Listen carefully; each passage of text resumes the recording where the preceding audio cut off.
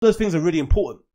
But as with most things in life, action speaks louder than words, isn't it? Which is why we have this really weird, we're in this weird funky spot with the whole fat movement, right? Fat acceptance, where you're seeing happening a bit with Lizzo and some of the stuff I've seen with Adele, the backlash, which is really strange because Adele didn't say nothing, but Adele posted the picture of her.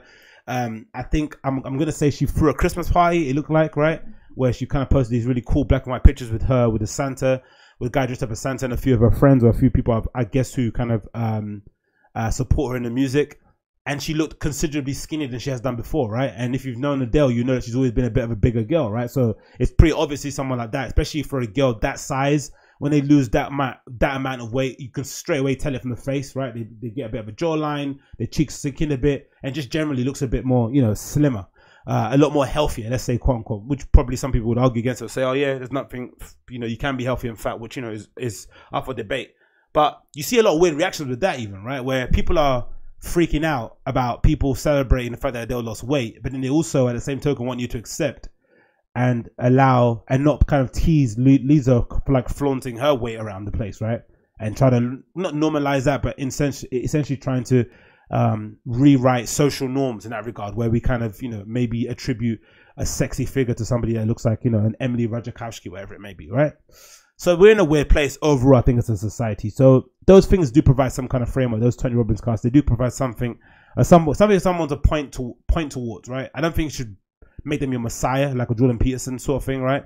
You should maybe take his message to heed, right? Take the concept of clean your own room and apply it to your life. Try and be a noble person. Do right by your friends and family, all that sort of stuff. But that should be about it. It shouldn't be about them kind of replacing Jesus Christ or Allah or Buddha or whatever, right? They should just be somebody you take a kind of, you know, philosophical framework or a life framework, adopt it to your life, rinse and repeat, and then kind of move on from there. But I guess it's just too much work in it for most people. Just even saying it out loud, even I've noticed with my running and my training, you just get to a point where you realize why people are lazy. I think that's the humility that fighters speak about. I hear a lot about people always say, oh, when you meet an MMA fighter, it's a really brutal sport, watching two men in a cage pummel each other, right, and hit each other with elbows and knees and cut the skin and stuff and bleed everywhere, get choked out, unconscious. Sometimes they don't want to tap. It can be uncomfortable to watch, but you know, that is life. But whenever I've heard somebody who's come across or spoken to or been in the company of an MMA fighter, they always say they're the most down to earth, chillest guy in a room, because obviously intrinsically they have the knowledge that, you know, they can defend themselves, because for a large part, especially when it comes to men, having that kind of chip on your shoulder and being a bit aggro and being a bit nasty comes from this idea that you feel inadequate. So if ever you worked with a manager who's a bit chirpy, has a bad attitude, and just generally talks to you like shit, it's usually because of stuff they're dealing with internally. It's never to do with you, most of the time anyway. Sometimes it can be you, and you can sometimes look in the mirror and think, okay, maybe I'm pissing off my manager because I come in late all the time, or I don't hand in my work on time, blah, blah, blah. But for the most part, most managers who are like that, who are kind of cunty, you know, they're dealing with stuff.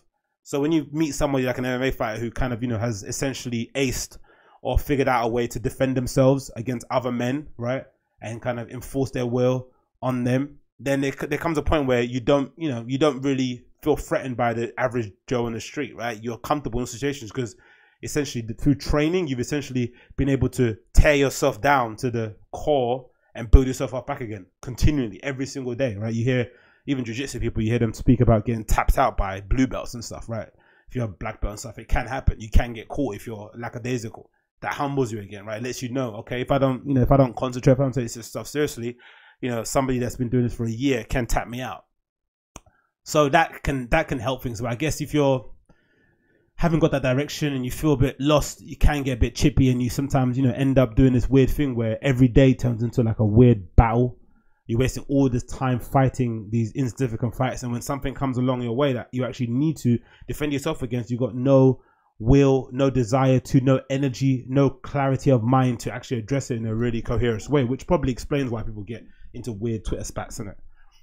That always made me laugh. But I'd imagine if you were famous, it would be a bit different. I don't really get that many notifications, but I'd imagine if you got your phone's blaring up and you've got 99 plus on every single social media app, right, and it's always pinging, right, every time you log into it, it's always kind of the bubbles are popping up. It can get a bit disconcerting to think that, bloody hell, man, most of those comments are going to be nasty, right, to kind of wade through them. But I just find it funny. Most of that stuff isn't, you know, it's not real really for the most part. It's real in some respects because someone's writing it, but they're only writing it based on the perception that you put out there on the web. And for the most part, we've all got these weird perceptions we put out on the internet, innit? I know I have a different persona than what I have on the internet, maybe in real life. It's probably close to it. It's not like I'm pretending to be somebody else, but it's a persona that you put on online, and you just can't help it once you get in front of a camera, which probably explains why I'm going into different rambles. But you know, this is a podcast. What can you do? It probably explains why live podcasts don't really sound that great when you're not in the audience. If you ever listen to a live podcast recording, it sounds a bit strange. It sounds a bit performative, which is understandable, right? You can't help it. Imagine if you're Bill Burr or you're me, and you suddenly get in front of us, you're suddenly on a stage talking to people. Well, if, mate, you're doing this recording and you're doing it on a stage in front of people, you're naturally going to start performing, because you're going to hear people responding to different things that you say that you don't even think is funny, but some people think it's funny. Then you might be, oh, okay, cool. You're going to start riding into that, pushing it a bit too far. We've all been in groups like that, right? In pubs and stuff, when a guy or girl comes around who kind of, you know, really flogs that dead horse, right? He's really going for that joke again and again, just not letting it go. Dad joke after dad joke after dad joke. We've all been there, right? And usually, you know, they get the hint because everyone walks away, right? For the most part, everyone goes to the toilet at the same time. But on the stage, it's quite hard to take that hint, which is probably why live podcasts sound a bit strange when you're listening back, because you're not in the room. There's no context to it, which is why I always makes me laugh when you get those bloggers that get offended about comedians' jokes and then they type them up into a blog. You know, it's devoid, any kind of humor is kind of stripped away from it, isn't it? You're kind of layering it bare on a screen somewhere, right? In, you know, 10p font.